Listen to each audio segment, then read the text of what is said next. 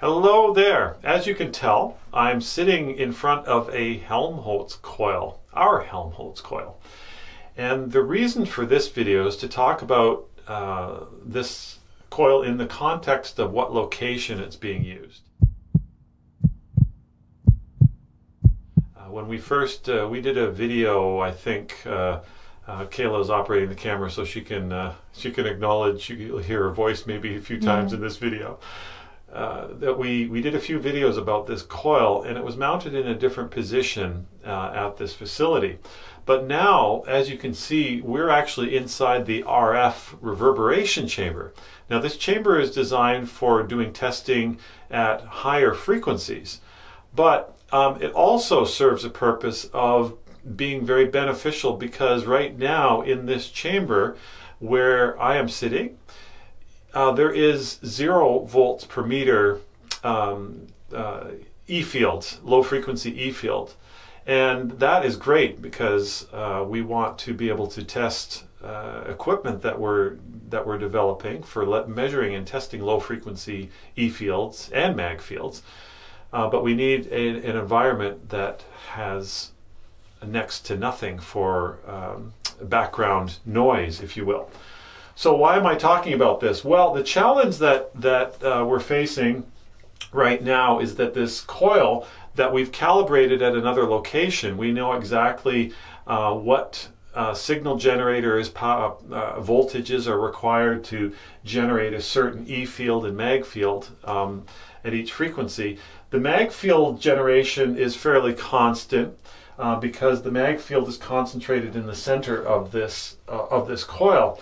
But what's happened now with the reverberation chamber is that you've got the walls that are all conductive and reflective.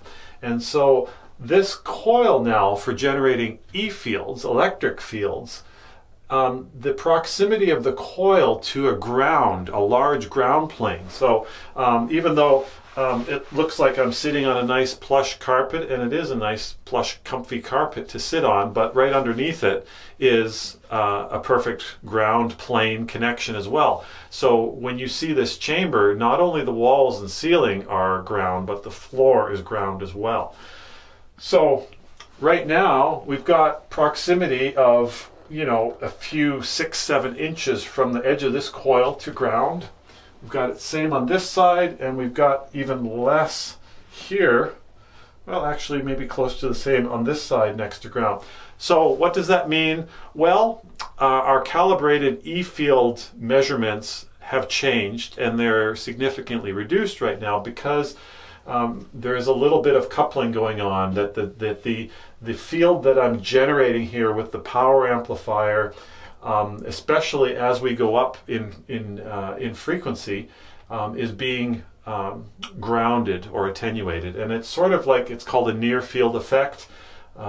Same effect electronically as like a capacitor or something like that. So anyway, this is maybe fairly technical, but in order for us to benefit of using the reverberation chamber and having the zero background, 0 volts per meter, is that we now have to recalibrate this for this chamber in this position. So, you know, we're going to now make up some mounts and things to hold this in a consistent position, that when we ever do E-field testing with the Helmholtz coil, we can just walk this into the chamber and hook it into the place that we know is calibrated. And so that's our project. We're going to do this, mount it in the proper position, and then run through all the frequencies from down to 15 hertz right up to hundreds of kilohertz, so that we have accurate representation of what